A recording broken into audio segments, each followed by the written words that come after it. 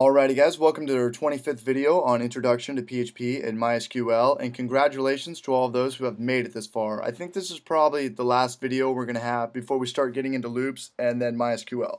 So I'm going to do a quick video on a PHP statement called switch, and it's really just a cleaner and more precise way of doing an if-else statement or an else-if statement. And switch only deals with one variable. We're not comparing two variables to see if they equal the same thing or one is bigger or smaller than the other one. We're just trying to get one variable and we're trying to give it different situations. So if that variable changes, we have different things we can execute. So let's go ahead and create a variable, and we'll go ahead and call this var. We'll call it var1, and it'll equal 1. 1. Whoa, whoa, whoa. 1. Okay, so just like an if-else statement is what we're going to do. We're going to go ahead and give it another line. I'll drop this one down another line or two. And I'm going to type in switch, just like we would for an if-else statement. Give it parentheses and then open curly braces. And what do we want to switch? Well, probably the only variable that we have, and the one we just created, variable 1. Okay, I'm going to drop this down a little bit because it's all going to go in between these parentheses.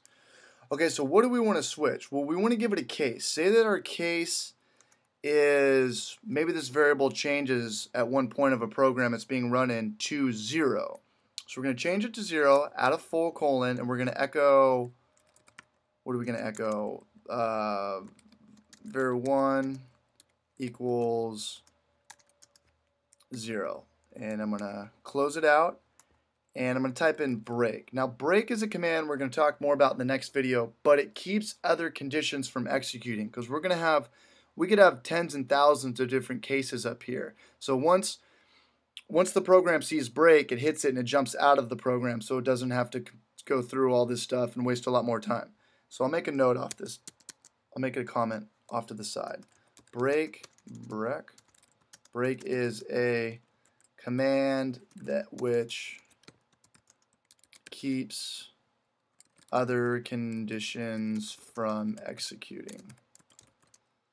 Okay, so let's give it another case. Say that our variable does in fact equal 1. So we'll give it a case of 1, and we'll echo variable 1 equals 1. Perfect. We knew that. Okay, let's give it another case. We can give it an infinite amount of cases. And we'll go ahead and give it an echo variable 1 equals 2. Well, it doesn't equal 2 yet, but it might somewhere down the road. And I didn't do a break after these two cases, did I? Okay. So the exact thing I just talked about, I did not do. So it's going to break after this. Okay. So say we have we can pull this up a little bit. Okay, say our variable changes, but we do not have a case for it. We're not ready for it. So let's go ahead and set a default. And I know this probably seems overwhelming at first, but just keep in mind that case, break, and default all fall under the PHP statement of switch. So let's go ahead and give it a default statement in case our variable changes to something that we're not ready for. And we'll echo, what do we echo? Variable 1 is not 0, 1, or 2. And we're going to close this out and we're going to break it. Okay, I'm going to pull this up a little bit to make my code a little bit prettier. I'm going to save it. Let's run this program. Variable 1 equals 1. Yeah, we knew that. Set it to the value of 2. Let's reload it. Variable 1 now equals 2. Okay, but now let's set it to the value of 4.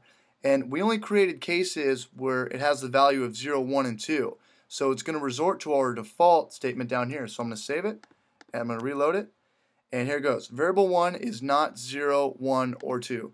So again, this is more like a concise way of just doing an if-else statement for just one variable. So if we're just dealing with one variable and we need to give it certain different cases or options, we know that the variable is going to vary or change.